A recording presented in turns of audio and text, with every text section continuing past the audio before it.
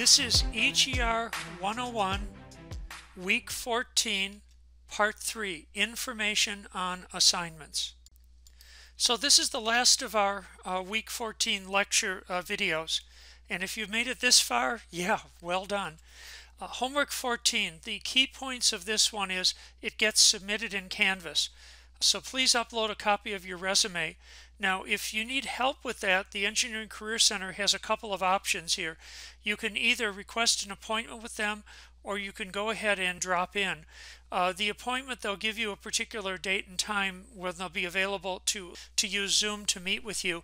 The drop-in is sort of a first-come, first-served. The way it works is you go into a holding area, and then as people ahead of you are done, then eventually you get your turn and you're invited into the main chat.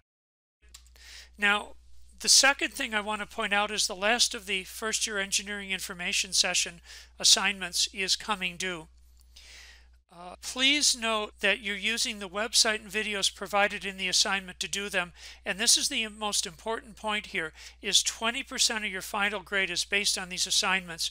So it's a very good idea to do this one, and if you haven't done the previous three, I will still take them. Send me an email and I'll open up WebAssign so that you can submit those. But again, you need to email me so I know that I have to open up WebAssign. Then the final project, again, this is 20% of your final grade.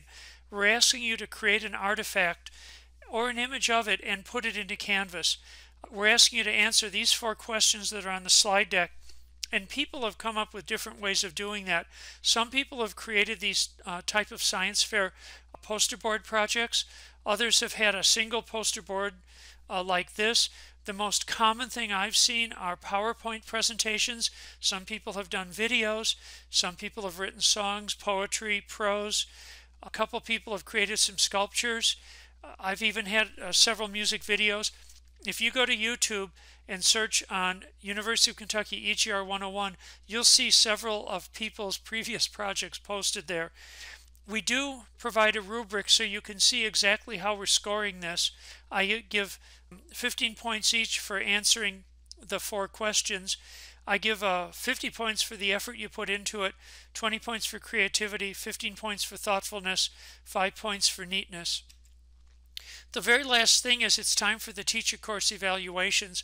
If you've never done these before, generally you'll get an email that will invite you to do it.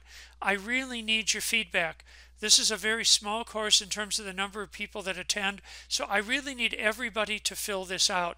I want to know what worked, what didn't work, both before and after we went to this distance learning. Your feedback matters. I use it. I actually change how I teach. I change content of the curriculum. So your feedback definitely matters. So I believe that's it. So with that note, please have a good rest of the week. Come see me at office hours. Email me if you need to. Bye for now.